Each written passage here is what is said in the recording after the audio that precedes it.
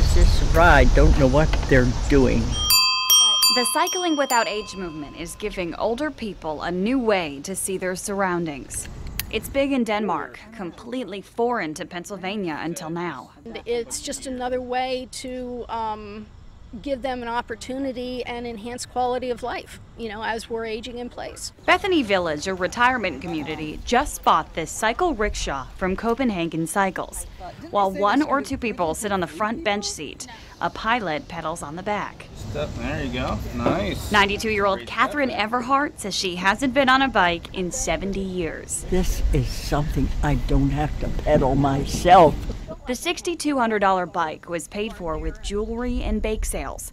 The staff says assisted living communities don't have a great reputation statewide right now, but many are going in the right direction.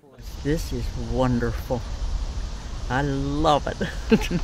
In Mechanicsburg, Hannah McDonald, News 8.